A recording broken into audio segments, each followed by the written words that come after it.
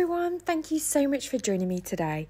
So in today's video, we're going to be making some ATCs or artist trading cards, and I've already cut them down to size, which is 2.5 inches by 3.5 inches. I'm going to be creating a distress oxide background, and I'm going to be using these gorgeous autumn leaves stamp set from Rubber Dance for the focal images on my ATCs. If you've not come across an ATC before, it's short for artist trading card, and they're used as like creating little mini works of art, and then you can trade them with people or swap them with people. But I like making them just because it gives me a chance to play with my supplies, play around with my products, see what kind of little effects I can create. And then these can be used as ideas when you then want to do some card making. So that's kind of how I like to use my ATCs, as a bit of a reference guide. I like to work in threes because I just think they look cute when they're together. You can also use them as gifts within cards. Yeah, there's lots of different ways you could use them. But the only rule that kind of goes with them is that they are 3.5 by 2.5 inches. So all I'm doing to create the backgrounds is using the smooshing technique. So I've added some distress oxides to my non-stick mat, and then I've kind of dipped the cards in and out, checked that I'm happy with the kind of colour combinations, and then drying them off with my heat tool. Once they're completely dry, I'm then going to do the smooshing technique again. So I cleaned off my mat, and then I'm just adding some more distress oxides, and I'm going to add a little bit of purple in the mix this time as well, just to kind of add to the autumn colours that I'm choosing to use today. So once they're all dry, I'm then going to bring in my glass mat, and I'm going to add a little bit of stenciling and stamping to the ATCs. I'm just bringing out my Waffle Flower Grip Mat, and I'm just going to attach that to the glass mat, and then I can attach all of the ATCs on it and use the stencil over it. So the grip mat is great for just holding your stencil in place while you're doing stenciling or ink blending, and I'm really enjoying using it. I think it makes it a lot easier. I've just come in with some vintage photo distress oxide, and then once I've added a little bit of stenciling to the left side of each card, I spritz it with water, and then I just wipe off my grip mat with water as well. I've got the Mix of Sentiments stamp set, and I'm going to add a little bit of stamping in the background, also using the vintage photo. This just adds an extra little bit of interest to the ATCs, and I like to add text in the background. I think it's really effective. So my focal elements are going to be these autumn leaves stamps from Rubber Dance. They're absolutely gorgeous.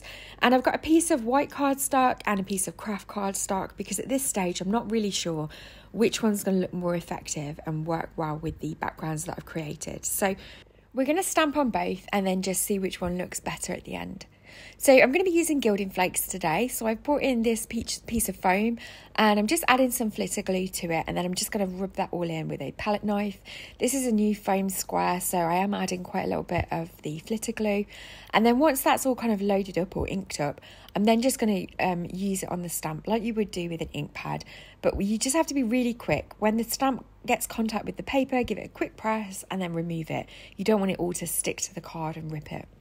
Another thing that you want to be mindful of when you're using any kind of tacky glue with your stamps is that you don't want it to dry on your stamps. So what I'm doing off camera, it's just out of shot, is I'm just spritzing it with water and putting the stamp to one side, and then I'll be able to wash those once I've finished. So once they're all stamped, I've got these gorgeous autumn leaves Gilding Flakes from Indigoblu. It's the tiniest little bit that I've got left.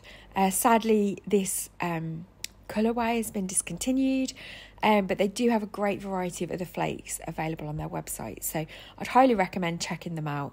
Their flakes are by far the best quality of flakes that I've ever used. They're not as static as other flakes, so if you've perhaps had difficulties using Gilding Flakes in the past, I would recommend giving the Indigoblu flakes a go and just seeing how you get on with them.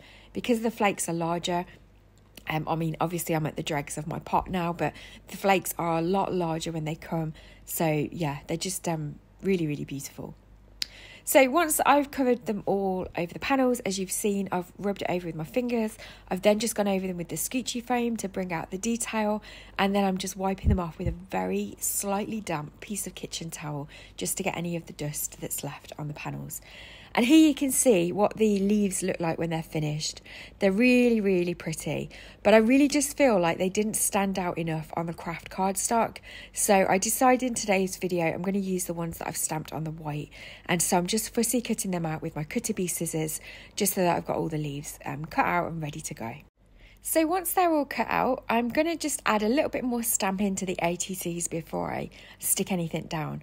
So I've got the Mix It Up stamp set from Rubber Dance, and I'm just inking up this stitch stamp with some Versafine Clear Acorn ink. So this is a brown ink rather than black. And again, I just think it blends in nicely with the backgrounds that I've created. It's not as harsh as black, and it keeps with that autumnal kind of feel. I'm also going to use this little numbers stamp, and I'm just going to add a little bit more stamping just with my fingers there with a stamp. I'm not looking for a crisp impression. I'm just looking to add a little bit more background interest. Once I'm done with all the stamping, I decide to just add some splatters.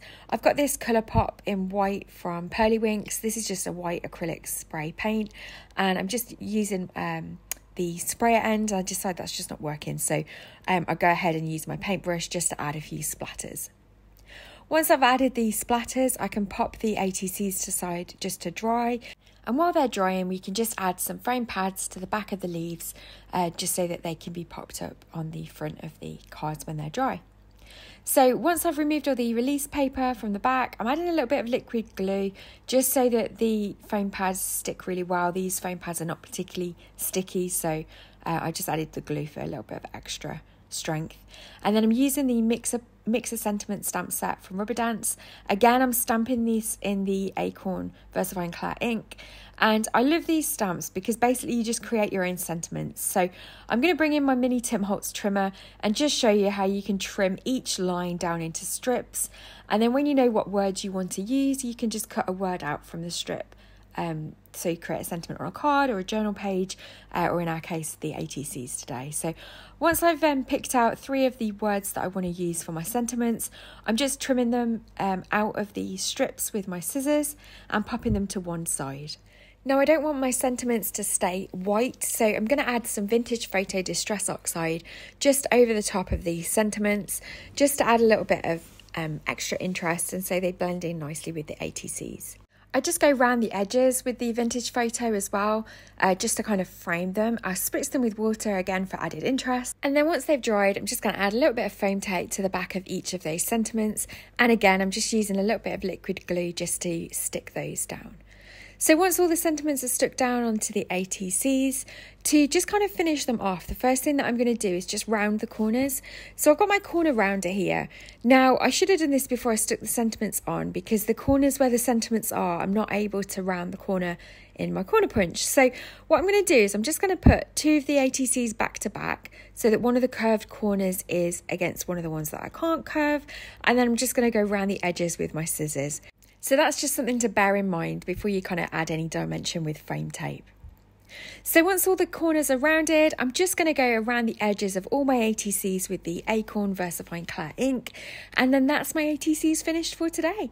So as always, I'll add some close-up photos at the end.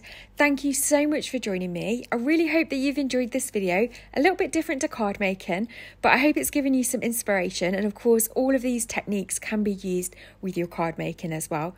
Please don't forget to like and subscribe and leave me a comment, and I'll look forward to seeing you in the next video. Take care.